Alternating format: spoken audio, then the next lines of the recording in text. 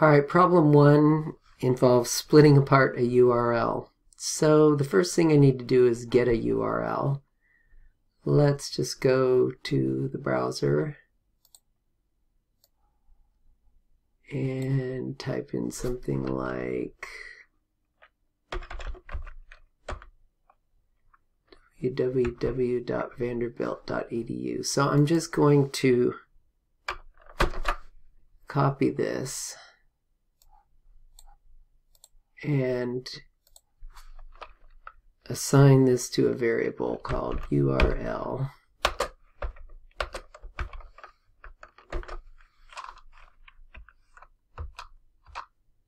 Okay.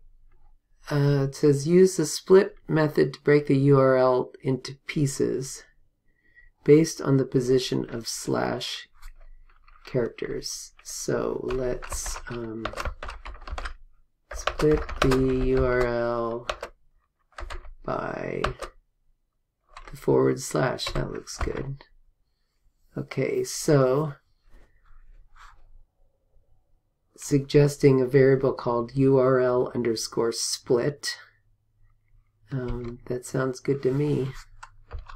Let's try that. And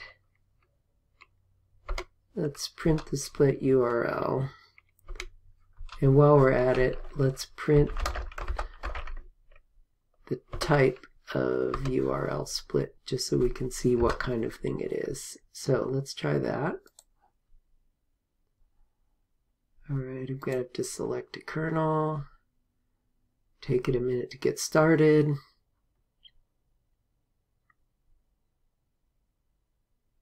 Okay, so it split the string into 3 pieces.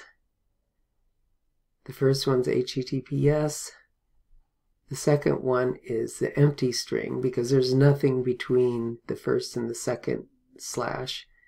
Then www.vanderbilt.edu, and then there's nothing after the last slash. So there's 2 empty strings in here.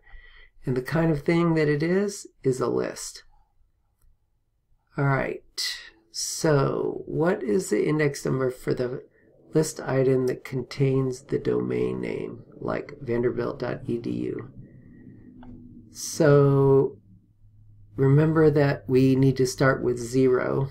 So HTTPS is list item 0, then empty string is list item 1, then the domain name is list item 2. So let's put a comment here.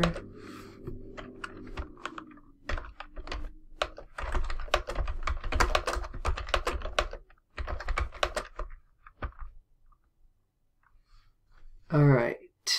Write an expression for the domain name and print it. Okay, well look, it's already suggesting that.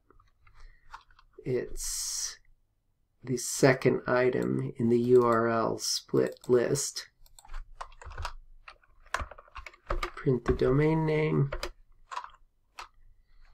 Let's try it. www.vanderbilt.edu.